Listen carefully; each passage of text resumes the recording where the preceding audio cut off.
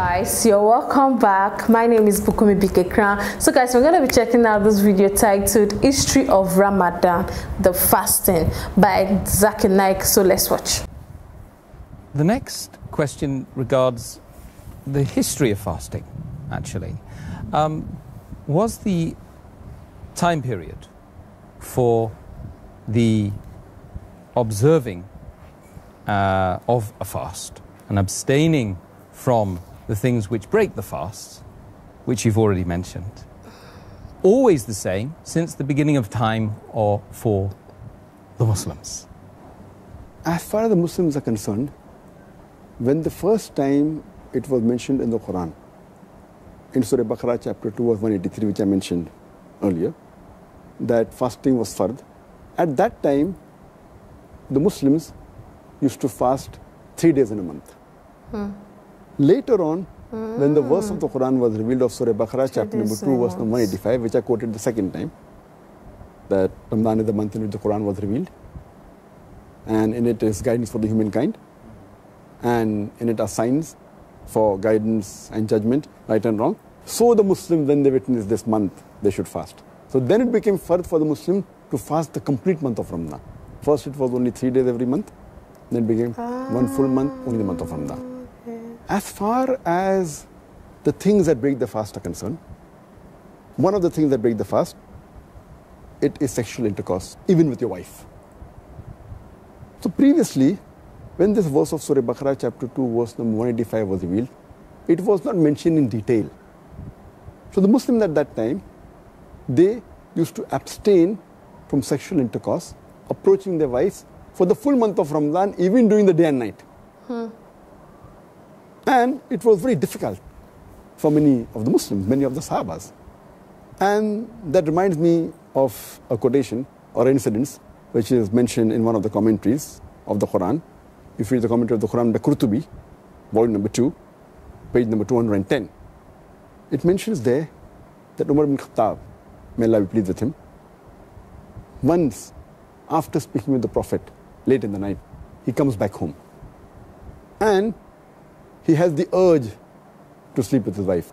And he spends the time with his wife and he has sexual intercourse with his wife.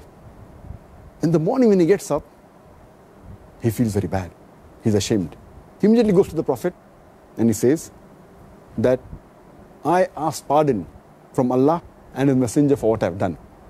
And my soul was attracted towards my wife. And I had a relationship with my wife in the night. Is there any way that I can be pardoned, or is there any way that I can escape? So the Prophet said, is it true that you actually did this? He said, yes, Prophet. Prophet was shocked.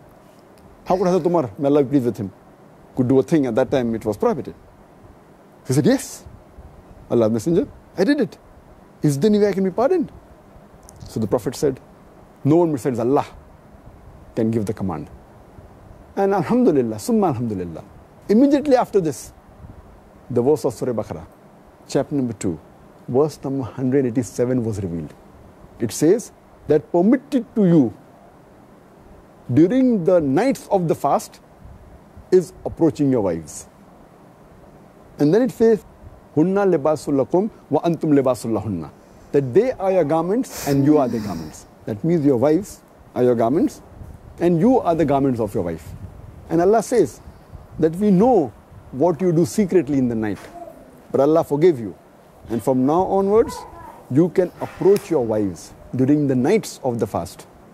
And you can eat and drink till the white thread of dawn is differentiated from the black thread. So when this verse was revealed later on, Surah Baqarah chapter 2 verse number 87, then the rules were a bit more relaxed. That they could have sexual relationship with their wife during the nights, but during the day they have to abstain.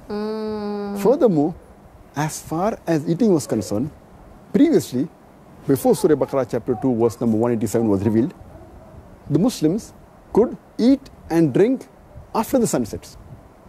But the moment they sleep, after that they can't eat. Then they can eat only the next day after sunsets.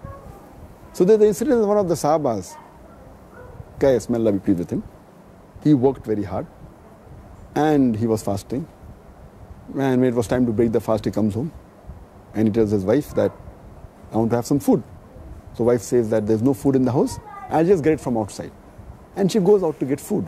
Now, because he was tired, working the full day, by the time the wife comes back, he goes to sleep. Yes, yes. When the wife comes back to the house, she sees the husband has gone to sleep.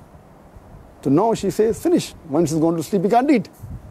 So that night, he could not eat. The next day, he had to fast. And by evening the next day, he faints. And the people go to the Prophet, that this is what happened. Because once you sleep, you can't eat. Later on, this verse was which I said earlier. Surah Baqarah chapter 2, verse number 87, which says, besides approaching your wives at night, you can eat and drink till the white thread of dawn is differentiated from the black thread.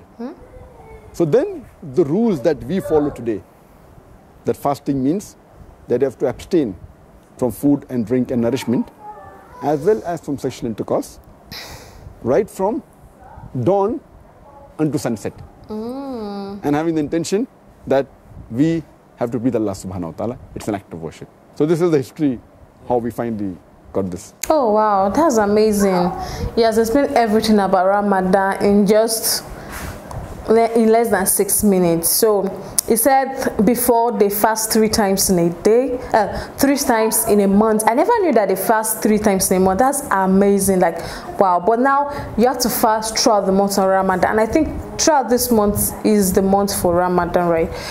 Well, that's really nice to hear. And like you said, when you're fasting, you have to abstain from, food, sexuality, even with your wife. And wow, amazing. Nice to know. Thank you so much for watching. Don't forget to smash that subscribe button for more. Like, share, and comment. I'll see you in the next one. Bye.